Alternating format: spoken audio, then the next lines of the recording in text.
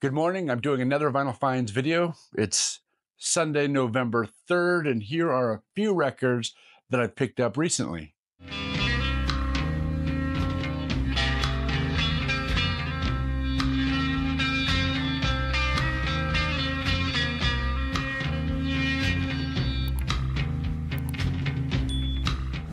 Sgt. Pepper.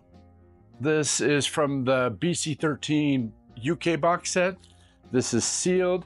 This was imported to the United States. Supposedly, this is one of the best sounding versions of this album that you can get. Scorpions, Lonesome Crow. This is their first album. This isn't Rock You Like a Hurricane.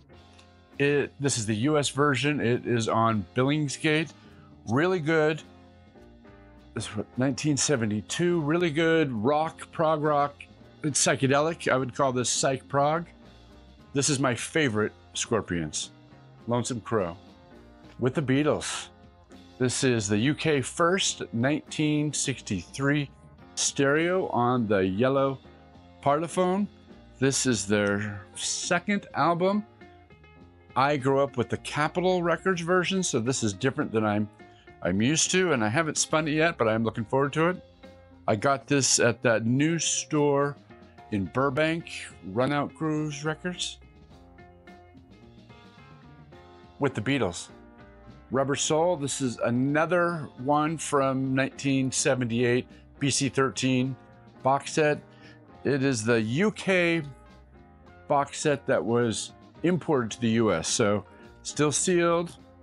I only have a few of these. I really need to get the box set, but I bought these from Sticker Mania, a guy on YouTube. Really cool guy. He does videos about his family. I'll put a link below. He sells, I think he buys on eBay, he buys anywhere and then sells them, but he seeks out good stuff and he packages really well, and it's fun to watch his videos. He has his family up there and they just go through the different items that they've acquired, and he also deals a lot with butcher covers. Beatles for Sale. This is 1964 UK stereo copy. Found this again in Burbank as well. I've avoided all the Beatles originals for a long time. I focused on Pink Floyd UK originals and just eventually said to myself, one of these days I'll start with the Beatles, and apparently I've started with the Beatles. Rolling Stones self-titled. This is the 1967 UK mono reissue. This is probably my favorite Stones. They're very early singles, came out in '64. This is what they were competing with the Beatles. Really good stuff, really good blues rock. Rolling Stones self-titled. Nico, The Faction. This is her last studio album. This is 1985. Found this at Record Safari yesterday, which is why I went out there. It's not her best work. Chelsea Girls is my favorite album of hers, but I collect all of her albums and I did not have this one, so I'm very happy to add this to my collection. This is the Beggar's Banquet US label. 1974, Nico, The End, another solo album of hers.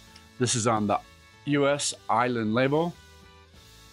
Really interesting version of the Doors song The End, and that is the title of this album, Nico. I've been looking for an OG of this for a long time. This is the Bee Gees' Odessa. This is their really good early stuff. What is this, 68? 69. This is the 2009 RTI pressing. Kevin Gray cut it. This has the felt cover, which I've been looking for an OG. I have an OG, but not with a really clean cover and really clean vinyl. And I found this over at Permanent Records. It's a 2-record set. Really good stuff. I'm looking forward to busting this open and playing it. Odessa. The last record I have is the Dead Kennedys, Fresh Fruit for Rotting Vegetables. This is the first cover that came out that the band did not approve of.